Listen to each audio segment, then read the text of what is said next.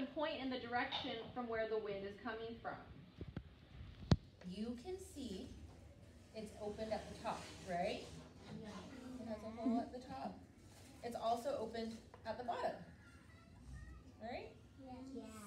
Okay, so when it's outside and it's windy, that wind blows inside our windsock from the top.